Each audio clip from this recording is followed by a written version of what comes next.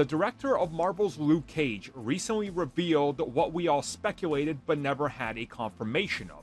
And that's that he was also tasked with building out a Netflix universe, and one specific TV series was canceled when everything else was cut. This, of course, being The Daughters of the Dragon.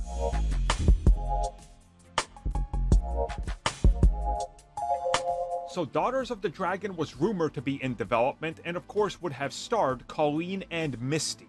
The placement of this show, after going around through old rumors and what they were saying in interviews, seems to have been in play for a sequel to Iron Fist Season 3 and Luke Cage Season 3, which would have seen those characters, I guess, sort of team up in a possible Heroes for Hire, and then each one of their co-stars, aka Colleen and Misty, would have gone on and done their own spin-off, aka Daughters of the Dragon.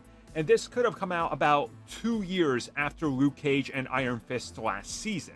So you can kind of see the placement here, and the director confirming that this was in fact what they were doing kind of makes a whole lot of sense now, and we see what they were going for. And remember, at this time, Marvel TV was also building out the other side of the TV universe with all the Hulu stuff, and they were very much dead set on crossing over all the TV stuff at some point. Now, who knows the logistics behind this and how it would have happened, but this was the idea.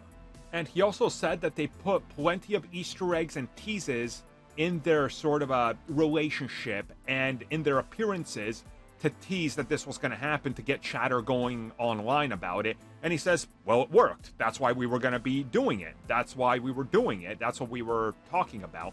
But he says the early discussions were left vague because they needed to get through the seasons of Iron Fist and Luke Cage. And at the time, they were already writing each next season before they were told, nope, we've been canceled. Stop writing on it. Don't worry about the spin-offs either. So ultimately, it was all killed off by Netflix when they decided not to renew anything. So there we go. Now we know that it was in fact a true rumor.